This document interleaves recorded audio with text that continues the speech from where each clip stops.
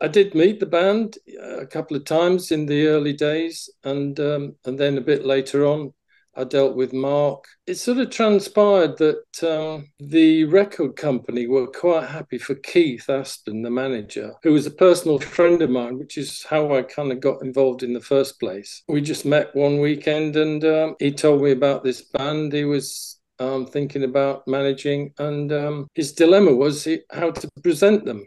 He didn't know quite how to do that. But all he knew was they didn't want to be represented in the usual way that people were represented in the 80s, I suppose. Uh, Bands like Duran Duran, where mostly it was pretty boy images on the cover, photographic.